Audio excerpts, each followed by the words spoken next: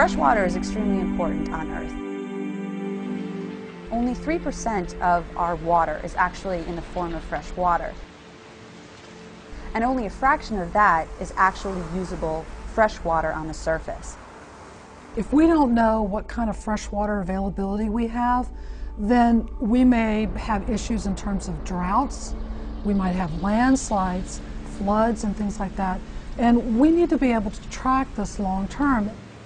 Understanding how fresh water moves through the system is extremely important, both at the local scale, looking at how much water we have in our reservoir, to the larger scale, looking at how precipitation moves from ice pack to the ocean and then it is evaporated from there.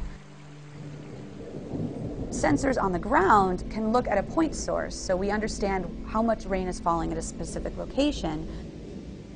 But there aren't very many gauges around the world that can provide that information for us.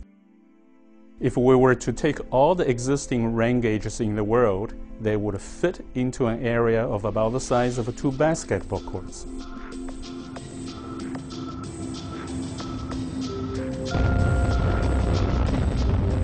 So what satellites enable us to do is provide a much more global picture of the rain that we observe.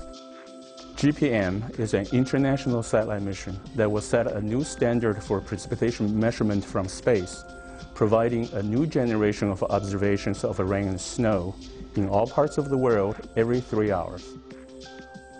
The GPM mission consists of a constellation of 9 satellites provided by a consortium of partners in the United States, Japan, France, India, and Europe. The GPM constellation is united by a common reference satellite known as the GPM Core Observatory, provided by NASA and JAXA. GPM is one of the largest spacecraft we've ever built here at Goddard. It's about 13 meters by 6.5 meters by 5 meters.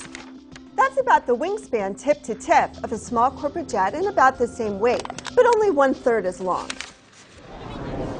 In the particular case of GPM, we're a follow-on mission to the Tropical Rainfall Measuring Mission, which was launched in 1997.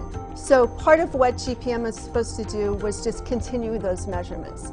But also GPM is to improve those measurements by being able to, for example, measure finer precipitation. The more channels you have within one instrument, then you can cover a wide spectrum of precipitation products, all the way from rain to ice.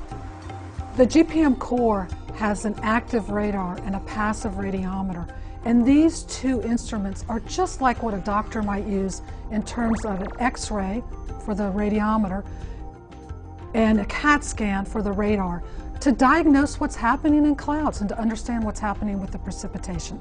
The data collected by the GPM Core Observatory will provide a unique data set that will allow us to translate satellite measurements into the rain or snow that hits the ground anywhere on the globe.